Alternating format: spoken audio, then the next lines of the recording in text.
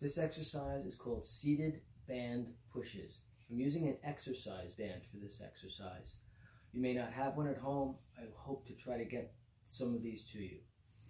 You can tie it or you can hold the two ends. Mine is tied right now and I can't untie it.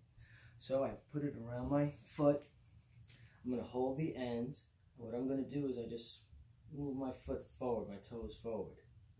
Go back, 4, 3, 4, 5,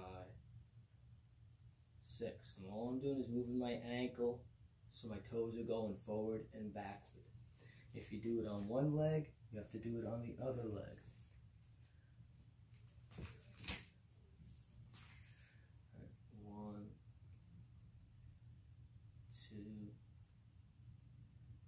3. You could do it if you'd like. If you're sitting on the ground, you could sit on the ground and do it. You could sit in a chair to do it. These are called seated band pushes.